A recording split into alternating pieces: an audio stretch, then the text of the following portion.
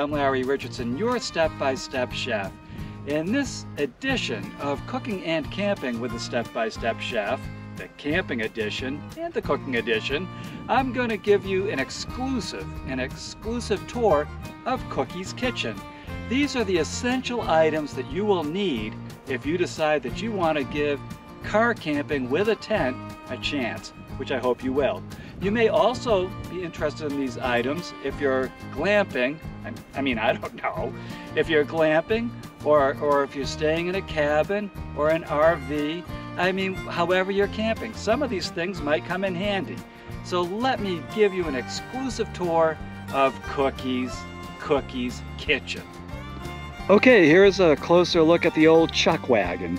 The first thing you're going to need is a cooler with ice that will keep meat, vegetables, eggs, beverages, anything else you want cool. It will keep it at the right temperature.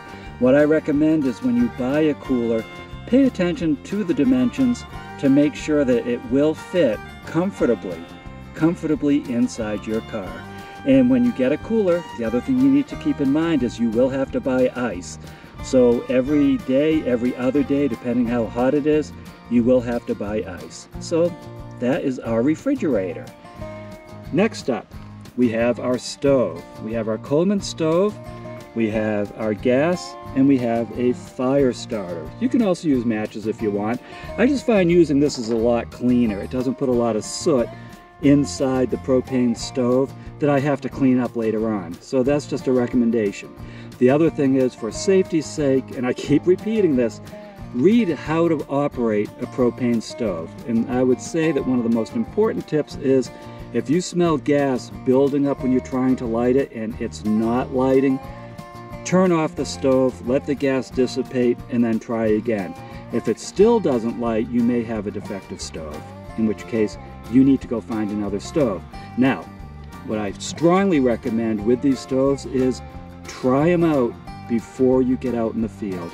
You don't want to find out that you have a bum stove when you're in the middle of nowhere camping. So try it out outdoors, at home, outdoors. You don't want the gas building up indoors. Try it out there and make sure it works, and then proceed from there. The next thing, depending on where you're camping, that you're going to need is water bottles. Now, if you're in a full-service campground, they might have plenty of water available, and potable water you can drink and cook with, so you don't have to worry about it as much. But what I usually do is I'll buy about 6 of these gallon bottles, and I'll use them for fresh water, for cooking, for cleaning, for drinking, for any number of purposes. And then if there's a spigot or a well pump at the site, I'll just refill them until they get funky, and then I throw them away and I replace them with new bottles. But you are going to need a water source. And again, if you're in a full-service campground that has water, it's not as big a problem. If you're at a site like I'm at right now, which is a primitive site, I have to bring everything out here. I have to bring everything. And having enough water is critically important to me. So keep that in mind. And in most cases, experts say each person in your camp party will need 1 gallon of water a day, but you may also need additional water for cooking, depending on what you're making, and for cleaning. So those are all issues to keep in mind when you go out camping. The next thing we have is Cookie's mess kit, and it is a mess right now because I've been camping for days up here. And I have a cutting board. I have pots in here that I can put water in to boil and make spaghetti sauces and all that stuff, which is actually one of the recipes on stepbystepchef.com under the Cooking and Camping with the Step-by-Step Chef. I show you how to make a very quick spaghetti sauce using fresh tomatoes out in the field, which is kind of cool. I also have a pan, a frying pan. I have my can opener. It's a little hard for me to work around this, but I'm going to do my best. I have spoons, slotted spoons. I have, of course, a spatula. I have some dinnerware, fancy dinnerware, that I do wash. These are forks and spoons that are reusable, and I do reuse them. I also have a plate and some other plates there and bowls that are reusable too. I have paper towels, which to me, I mean, if you want to use washcloths in the field and sponges and all that, a lot you can. I certainly have a sponge and you know, one that can has a little abrasion to it for the pans. But I find paper towels are critical just in the process of cooking and cleaning. So, you know, if you want to go the reusable route, more power to you. But I just find that to save time, because you do spend a lot of time when you're cooking out here getting things done. And paper towels, that's one of the luxuries that I allow myself when I'm camping. So that is the mess kit. The next thing that's very important to me is plastic boxes that hold canned goods, dried goods like spaghetti and rice, some spices and some condiments. And the reason why this is really important to me is that having it protected in plastic in these cases, it allows me to carry them around more easily to picnic tables and back or wherever they need to go. But another thing that is critically important about them is they help to keep squirrels and chipmunks from eating my lunch. And trust me, if you leave this stuff, if you leave food of any sort just in bags or on top of a picnic table, and I've seen this over and over where people do this, even though the park departments tell them not to, well, like the minute you leave your campsite or you turn into your tent, it is going to be mayhem. They get attacked by crows, by ravens, by squirrels, by chipmunks. I actually got fooled one time where I left the back of my vehicle open so I could go watch a cute chipmunk run back and forth. And these were sitting on the ground. I mean, not these, some bags that I had were sitting on the ground, and the chipmunk gnawed through the bags and bit like each apple I had, each like pack of potato chips or whatever, like granola bars and stuff like that. He bit each one of those once. So that little chipmunk cost me a lot of money. And it was actually not the chipmunk I was watching that did this, it was his friend.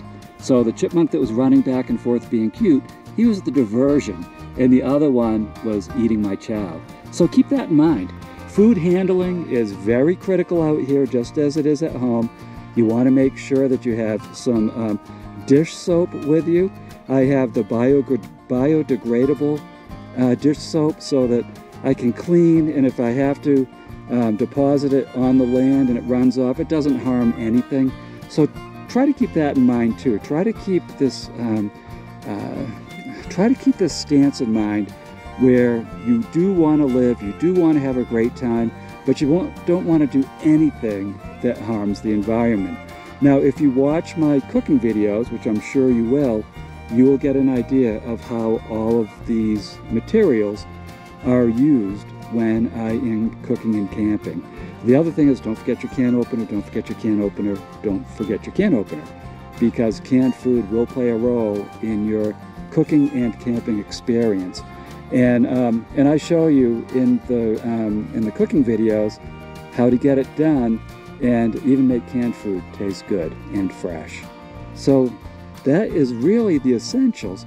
And then anything else, like go mentally, make a mental list of the things with the foods that you like to make that you want to bring. Like I bring some very essential spices, and I make sure I have my salt and pepper and all that. But depending on the type of cooking that you like to do, make sure that you have all of your comfort foods and spices on hand. Anything that you can make at home practically, you can make out in the field. I mean, I don't think I'd try a fresh Thanksgiving turkey, because you would probably use as much propane as is in the entire state of Utah right now trying to cook it.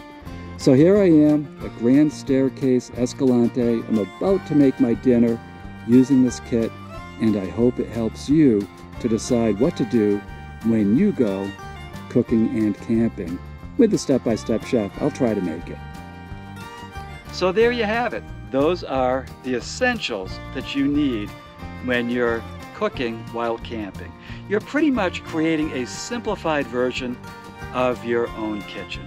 You have to make sure that you have food, you have to have water, you have to have your spices, You have to have storage containers. You have to have a means to cook the food and keep the cold food cold. So it really is it's a very simple process. It's not, I hope I didn't make it sound complicated, but if you cover these bases, you're going to be fine. Cooking and camping are going to be an absolute joy to you, as it is to me. Now, if you like this video, please visit stepbystepchef.com. I am posting free printable recipes that you can use at home or while camping on the site.